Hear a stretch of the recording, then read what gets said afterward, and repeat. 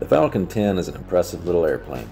It's a small class private jet, but remains one of the fastest in the sky to this day, with pilots claiming ground speeds of around 700 miles an hour, if the winds are blowing right. The first 50 Falcon 10s produced were bolted together by hand the old-fashioned way.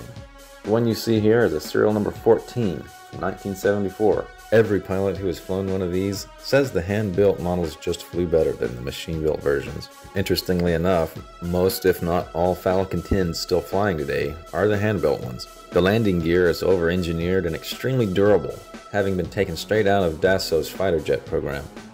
And over the years, it's had various hardware and instrument upgrades as newer toys and gadgets became available.